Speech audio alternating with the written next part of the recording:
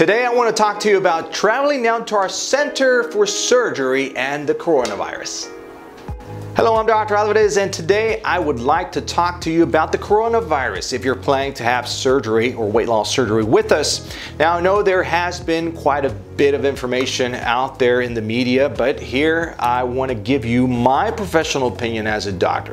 I also need to remind you that your main sources of information should be the CDC, the World Health Organization, or the Department of Health. And I would highly recommend you stay up to date with their information since things change very quickly, especially when it comes to new viruses like this one.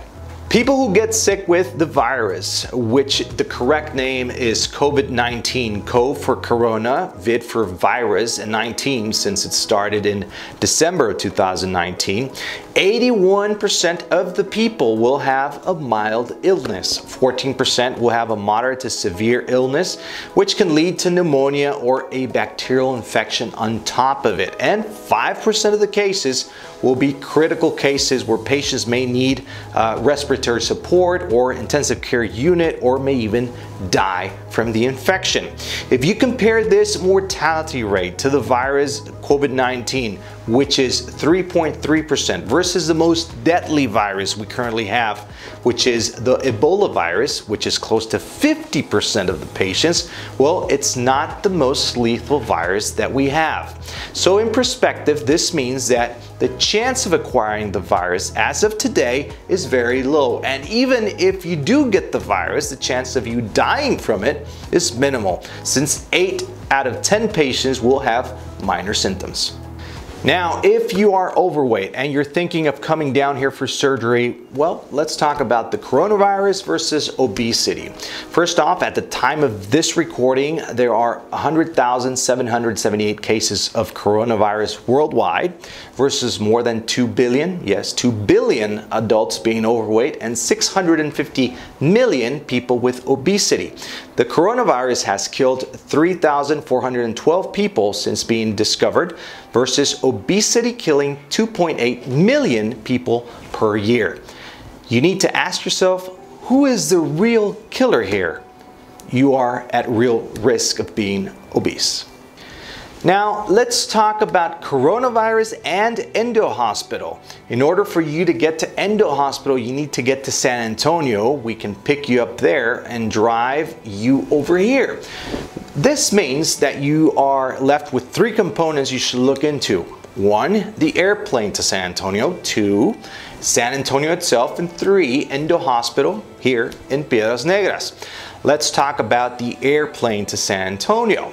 This morning, there was a newsletter posted by Ryan Green, the Senior Vice President and Chief Marketing Officer of Southwest Airlines. In this letter, he details all the extra steps and precautions they're taking in order to make the planes safer for their passengers, cleaner and extra protected against the coronavirus.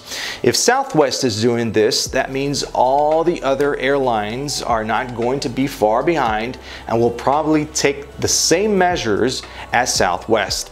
The second part, San Antonio. The current situation is that there are 11 people remaining at the Texas Center for Infectious Disease who have tested positive for very mild cases of coronavirus, but no one in Texas has tested positive for the virus outside the quarantine. The San Antonio mayor, Ron Nirenberg, stated that there are currently zero cases of community transmitted COVID-19 in Bexar County and San Antonio. The risks of infection in the general public remains low. And with that being said, let's talk about Endo Hospital in Piedras Negras. Needless to say, here at Endo Hospital, we go above and beyond to keep our premises clean and safe for all our patients. We have cleaning staff working 24/7 for you, and every single room and place of Endo Hospital will be spotless and safe. Also, a side note, we're just located 8 blocks from the border with Texas, and there have been 0 confirmed cases of coronavirus here in Piedras Negras and the surrounding areas. If anything, being here with us might actually be safer than being anywhere else in the world, since we operate and run a state-of-the-art hospital and only receive patients for weight loss surgery. This is the whole hospital is not open to the general public.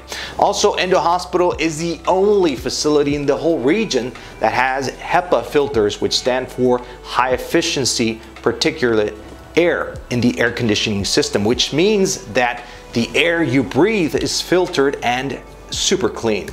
You can feel safe, and let us take care of you and your surgery. I want to end this video with the basic precautions that you can take, such as washing your hands often with soap and water for at least 20 seconds. If soap and water are not available, use alcohol-based hand sanitizers and avoid touching your eyes, nose, mouth with unwashed hands. Avoid close contact with people who are sick, and please cover your cough and sneeze with tissue and then throw the tissue in the trash.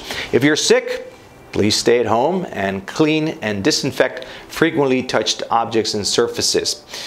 I want to tell you this and keep this in mind. Stay alert, but don't get anxious.